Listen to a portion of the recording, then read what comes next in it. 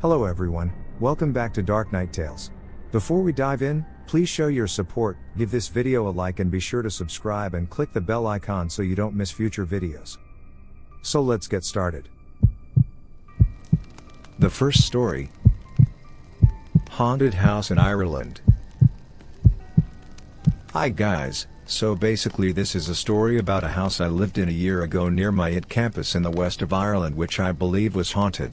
To begin, before living there I was always pretty skeptical of haunted houses and for good reason. As a teenager we would often visit haunted houses in our locality which never really proved to be so, at least while we were present there. A few days after moving into our new college house for our final year of college, me and my friends went out to do shopping and get food. Upon arriving back we noticed someone had left the oven on. We each denied it but we knew someone had to have left it on. Looking back, this was probably the first unexplained incident as thinking about it, nobody even had food to put in the oven. Over the following few weeks we started to notice odd things happening, creaks, groans and movements from the side of our eyes. At this point two of the housemates were convinced of a haunting, however myself and another were still not convinced. It was soon only me that was left unconvinced as one day while the other non-believer was home doing study they looked up to see a face peering at them before vanishing. It finally clicked for me when I woke up one night just before Christmas to see a very large man, or what I believe to be a man, staring at me from my wardrobe. There was one night in particular which really scared me. I always locked my door before going to bed and distinctly remember doing this that night. When I awoke in the night I could see the large man again, this time at the end of my bed. I shut my eyes telling myself it was a dream and went back to sleep. The next morning my door was wide open. So were all the doors in my wardrobe, and the guys had told me it sounded like I was dragging my school bag from one end of the room to the other all night. Anyways, hope you found this interesting. We all got out of the house unscathed, but it really made believers of all of us. The second story. Skeptical of ghosts, but I just moved into a haunted house. Okay, so I'm a long-time skeptic. I've watched all the investigation shows and would love to believe, but I've lived in a dozen or more different houses and I'm well aware of the various sounds and noises that they produce and have never had a ghost encounter or any paranormal experience whatsoever until now. I just, 2 days, moved into an old house in a small mountain town. My house was built in the 40s and is mostly original. Ever since I've moved here, my wife and I have regularly heard voices. We have several times heard a baby crying in our living room. Also loud voices as if people are having a loud discussions in our basement. We've spent the last 2 nights trying to debunk these sounds. We have no neighbors, no wildlife nearby and basically 0 foot traffic. We aren't hearing people from outside the house. I've eliminated the washer/dryer, the furnace and the hot water tank as possible sources. The third story. Something is knocking on windows. Some background on the first incident. My dad, 55 meters, and I, 23F, went on a trip across country to move me to a new state. One of the stops on the way would be my dad's uncle's, 73 meters, we will call him Mark, cabin. The cabin is situated in rural Illinois, about 55 minutes from the nearest town. There's no street markings whatsoever and the nearest neighbor is a good 6 miles away. Mark is a farmer by trade, so his cabin is surrounded at least 200 acres of farmland right in the middle of the Shawnee National Forest. On 2 sides of the cabin there is woodland so thick you couldn't walk throughout, and on the other 2 sides there are fields of crops. Now the cabin itself is 3 stories, the basement just houses a small garage and laundry room. The middle floor is the largest, having Mark's bedroom, the kitchen, the living/dining room, and a bathroom. The top floor is just a landing, and 2 bedrooms that connect through a shared bathroom. My dad and I each got one of the bedrooms. The middle floor has a raised deck on 3 sides that are full of windows and has a massive sliding glass door. And you guessed it, when it is nighttime out there is absolutely nothing to subset the darkness. You can't see a single thing out of the windows no matter how hard you try. Now, let's move on to the creepy part. The first night we stayed there I was sitting on my dad's bed chatting. He had his window open to ventilate the room and you could hear lots of movement from outside on the ground level.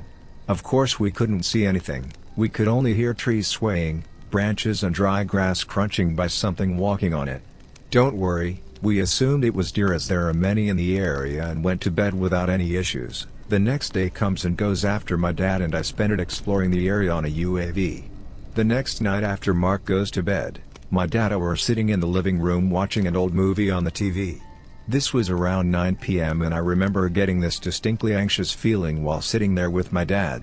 I routinely looked through some of the windows that were surrounding it, but as you guessed, I could see nothing but black. Around 10:30 my dad and I go to our appointed bedrooms and he quickly falls asleep. I messed around on my phone till around 1:30. At this point I shut my door to the point where only a sliver of light is getting into my room and I could barely see out into the dim landing. I plug my phone into the charger and hop into bed, ready to go to sleep. Around 20 to 30 minutes goes by of me trying to fall asleep, and that is when I hear it, clear as day. There is a loud and forceful knock on one of the windows. 3 distinct knocks. I shoot up in bed and just sit there for a few seconds, listening and looking out through the small crack in the door. I get up and am hit with this overwhelming feeling that I should not open my door and go out. So I end up going through the shared bathroom and into my dad's room. I wake the poor guy up from a dead sleep and tell him that I heard someone knock on either the glass doors or the windows. My dad gets up and I follow him downstairs and he checks the entire house before locking both of the doors that my uncle always leaves open. After turning on the porch light and checking the house, we found nothing and go back up to our rooms. I am extremely unsettled but could tell my dad was assuming I had just freaked myself out. The next morning comes around, I go downstairs where my dad is sitting at the table with Mark. Apparently the two had been discussing what I had heard last night. That is when my dad tells me that Mark had heard the same knocking at the same time of night on 3 separate occasions. The first time he heard the knocking he immediately jumped up from bed and grabbed the shotgun he keeps in his closet. He knew there would be no one or no thing good knocking at his door in the middle of nowhere at 2 a.m. He saw nothing when he looked outside, and when the knocking came twice more, he didn't bother checking it. Now Mark is a 73-year-old tough cowboy that is straight up, fearless, and doesn't find any enjoyment in lying. We left the same day to continue our journey across the states. The second event occurred just last week. My dad was visiting my mom and I in our 2-bedroom house before he flew out of the city's airport the next day. Due to him being there, I spent the night on an air mattress on the floor of my mom's bedroom while he slept in my bed. My mom's bedroom is in the back of the house, with a small backyard and then a sloped 6-foot wall leading up into the desert being all there was. Around 5 a.m. I am jolted away by this extremely loud knock on my mom's bedroom window. I sit up and just stared at the curtain-covered window. My mom had already been awake, early riser, and had her earphones in watching something. She yanked them out and asked me if I had heard it as well. The two of us just sit in silence. She tells me that if she opens the curtains she just knows that something is going to be staring back at her. I go and wake up my dad, poor dad, and tell him the two of us heard someone at my mom's window. He goes outside and finds nothing, but reports that he heard the dogs barking off and on for a little over an hour. Strange. My mom and I heard no barking whatsoever. The sun comes and goes and nothing else happens the next night or any night since then, so, that's the end of my experiences. I just think both events, especially the first, are beyond bizarre. Both times I was overwhelmed by the negative and anxious feeling and I just have no explanation for either. I need your guys' input on what you think could have happened, as it has been on my mind since it happened. Thanks. The fourth story. Something creepy happened to me last night. I want to start up by saying that there is no proof that what happened was supernatural or paranormal, and I realize it can probably be explained, but regardless I felt it was weird enough to share. With that said, here's what happened. So last I was sitting in my basement minding my own business watching a movie, and out the blue the lights turn off. Now my house is older so the wiring is rather spotty, so I figured that's what happened, but maybe 20 seconds later I heard something step on a plastic bag that just outside my room but still within my view, and I glanced over expecting to see my brother, but there was no one there, so I figured it must have been my cat or something. Late on after I'd finished the movie I headed upstairs and noticed the light switch was in the down position, so I asked around and found out no one had been downstairs and my cats were both asleep in my mom's room. Needless to say I was a little freaked. I understand that this most likely has an explanation and I welcome any suggestions, but please not hate, thanks. The fifth story.